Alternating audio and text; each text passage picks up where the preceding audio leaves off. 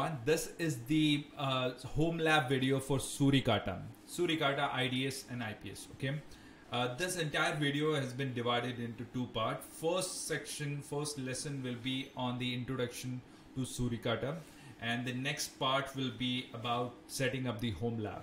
You can look at the timeline and can locate the lesson about Home-Lab and skip this entire section. For those who are interested about Suricata, you can just take a closer look into it. Okay, so let's understand. Suricata is an open source IPS and IDS solution. It gives you the ability to focus on detection capability. Okay, it helps you with complete visibility of the network. Why Suricata is required is majorly because of two things: threat detection and visibility. When you deploy solutions like IPS and IDS, this is helpful because when you deploy a solutions like antivirus or firewall solution, you completely rely on those solutions. Okay, so for example, if you install a firewall, okay, or antivirus solutions, or maybe anti-phishing solution, or maybe email filtering solution, right? So these are all prevention technique, as in it means that when you deploy them, you forget it, right? You completely let the software to take the action on it. You don't get the complete visibility about what all happening. For example, if your system, if your firewall itself or your antivirus itself get bypassed by any advanced malware, you will never know about it, right? So you need to be very focused on detection capability, right? But again, this requires some human intervention as well. You require some human intervention to look at those packet and do the initial triage and remove false positive, because when you deploy IDS or IPS kind of solution, there are chances you will come across and you will encounter quite a lot of false positive as well. Okay, so many people say that in fact this is the interview question as well: what is the difference between IDS and IPS? Well, IDS is intrusion detection system, IPS is intrusion prevention system. Suricata can be deployed in both mode. IDS is detecting the intrusion, like anomalous behavior, any threats into the network, suspicious activity, and report it to the admin, and the admin will take action on it. On the other hand, IPS can detect the threat and can take the action as well. That's why the name is intrusion prevention system. So you may wonder, Rajneesh, but if that's the case, why would someone go for IDS then? Why don't we simply go for IPS straight away, right? Well, because if you go for IPS, the chances are you might also disrupt the business as well, because as I said earlier, you might come across a lot of false positive cases or multiple issues as well. So you don't want your network to get your business critical application to get hampered as well. So initially, in the initial level, you start with IDS, then you move to the IPS, or sometimes it's a mix and match situation. You have to work on both of it. Okay, so that's about it. And you need the complete visibility into the network as well. You need the visibility about what all happening in the network environment. So that's the one reason. And second is you need to detect the suspicious activity threats into the network as well. Okay, so that's the second reason why do you need Suricata. Okay, capabilities. Okay, there are quite a lot of capabilities that Suricata has. Signature based detection, you can actually create the rules. There are quite a lot of inbuilt rules delivered by emerging threats. They share free rules for Suricata. Anomaly based detection, so it can detect suspicious traffic into the network. For example, maybe if there's a sudden rise in the traffic for a specific user, that's anomalous behavior. If let's say, usually if you look at the HTTP traffic, it consists of user agent, right? User agent is your browser name while talking to the web browser, right? While talking to the internet or web server. It could be Chrome, it could be Mozilla, it could be anyone, right? Microsoft Edge. But if it is something like maybe random 123 maybe, so that's suspicious. It shouldn't happen, right? So it also look at the anomalous behavior. Multi-threading support, it can process quite a lot of data. That's why it's very powerful. Protocol support, it support multiple protocol from TCP, UDP, HTTP, SMTP, FTP, DNS, many more. You also get an option to customize a rule as well. So at the end, the point is Suricata is more like a firewall rules that you create, but it majorly look at the traffic header. Okay, that's why it is very, very advanced, because if you look at the firewall, it look at the source IP, destination IP, port number, and nowadays next generation firewall it utilize the application ID as well. But next generation firewall also has a capability to inbuild the IPS as well. So this IPS is actually get integrated with it. So most of the organization have their own IPS. Those are commercial. Like Checkpoint has got their own IPS. Other vendor FortiGate has got their own IPS. Cisco uses IPS, not IPS, which is again open source, semi-free or open source, I would say, because they have a community version and they also have a paid version. Suricata is completely free. Okay. Now this is about capability. Practical use case. You can deploy Suricata for network security monitoring, for incident response if you deploy into the IPS mode. Okay, so in this case, if you can specify if this happened, this is what you have to do. You have to drop the packet, you have to intimate what is. Okay, it depends. It also helps you with the threat hunting as well. Okay, so now we know that what is Suricata. Suricata is, of course, as I said, IPS and IDS, network security monitoring tool. Now let's work into Home-Lab. What is really required to set up the Home-Lab?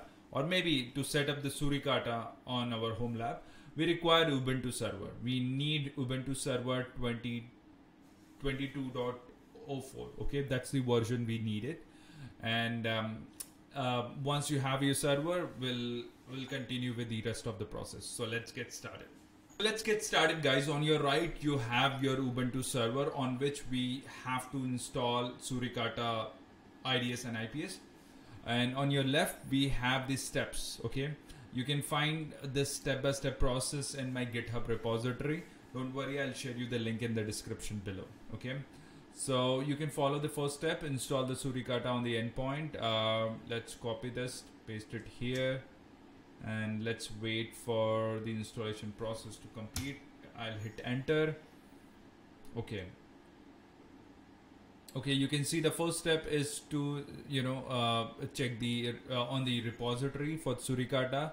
Then you update the packages and then you install the Suricata. Okay, so that's the entire process. OISF is the organization who maintain the Suricata repository. Okay,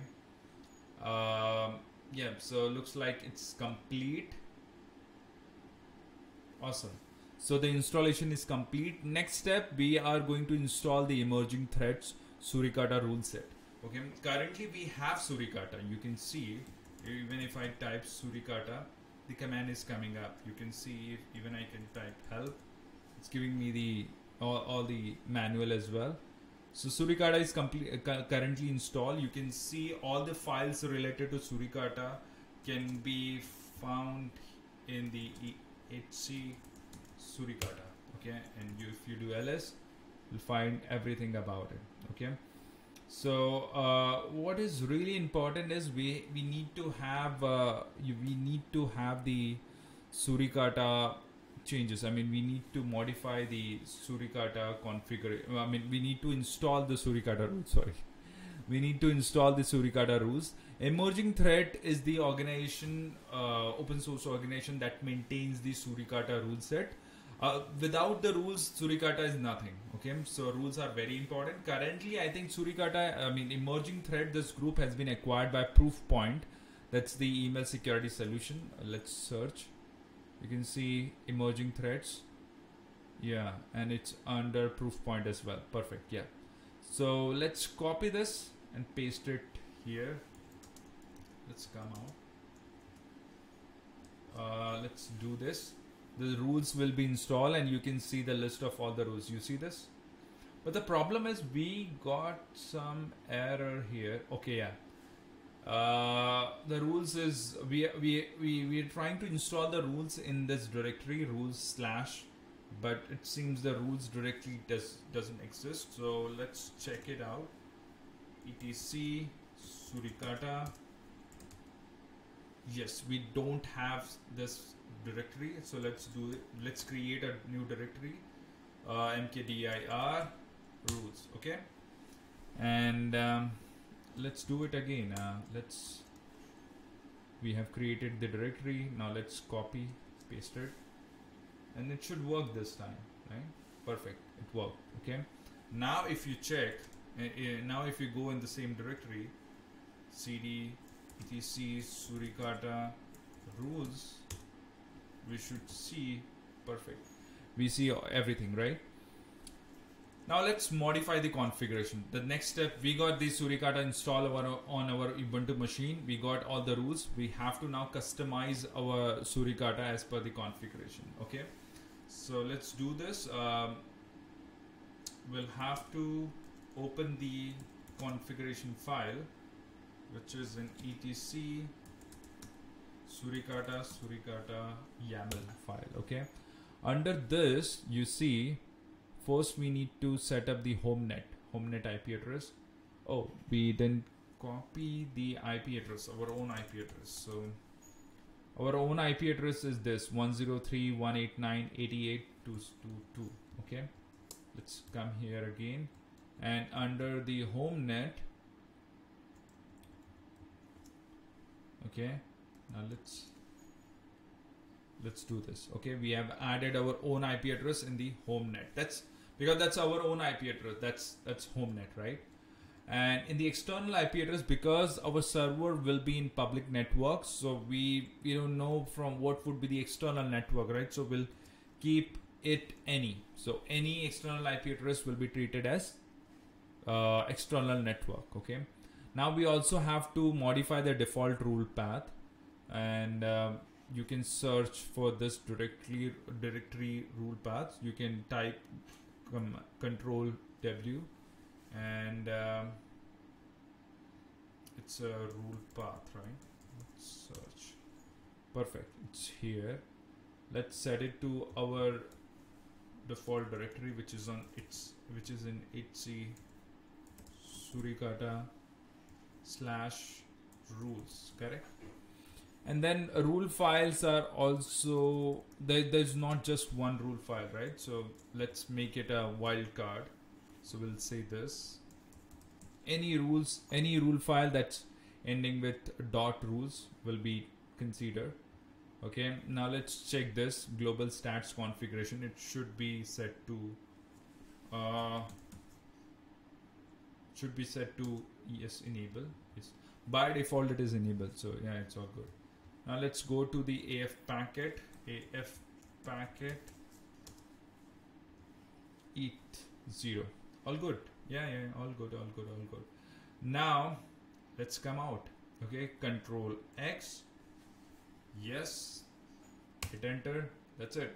Okay, now we have to restart the Suricata process in order for this to work. It's done. Now okay, now let me check the status of Suricata. If it is systemctl status Suricata, perfect. You can see it's active and running, so all good for us. We can also verify the logs. That's a better way of verifying it. The logs are stored in a different directory altogether. Let's clear this up. And logs are stored in the / I'm not 100% sure, but I think it's var log Suricata. Yeah, somewhere here. Yeah, so these are the two logs which are used, a Suricata log and fast logs. Okay, so these are the two logs that we can use. Even if you do the tel -f and fast log, you can see the logs coming up, but because we don't have, we are not doing anything on it, so we won't see any logs as such. Okay, yeah, we don't have any logs as of now. Or what you can do is you can even do the nano for it, for Suricata, to see in any past log as well. So yeah, we do have some past logs, so this is all good. We can even see for the fast log, yeah, we had some logs earlier, right? So this is all good. Let's launch some attack or reconnaissance to see if we have some, if we are having some, if this entire Suricata is working properly. Okay, so let's do the tell, so that we can get the live packet, live logs. That for that reason we'll be using the tell fast F or fast logs. And over here what we can do is we can run the nmap scan. Let's run the nmap scan on this IP address. What's the IP address? I think this is our IP address, right?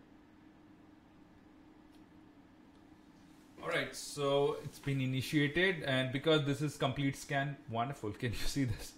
Can you see this? Yeah, FTP, SSH and everything. I think we should see port 22 somewhere. Port 22, 22, 22. There are quite a lot of port which has been scanned. You can see all these ports has been 3389. Yeah, I think. Yeah, not 3389, 33389. There are multiple ports has been scanned, so it's giving us the alerts on it, right? You see this? So the alert name is ET. ET belongs to emerging threat, drop, and the name of the traffic. Then you can also see the Oracle. Do we have Oracle related traffic initiated? I think so, yes, but it might have got dropped. So you can see miscellaneous attack, classified as miscellaneous attack, potentially bad traffic. And what you see is ET, it's the emerging threat, right? You remember? And this is the name of the traffic. You can even check that in the database. It's Postgres SQL. So yeah, we have got Postgres scan as well. This is information leak. Perfect, perfect. So it's working as expected. Wonderful. So our Suricata lab worked very well. So if you have any question about the Suricata or anything that we just did, do let me know. Write it in the comment section. I would love to answer that. Thank you so much for watching.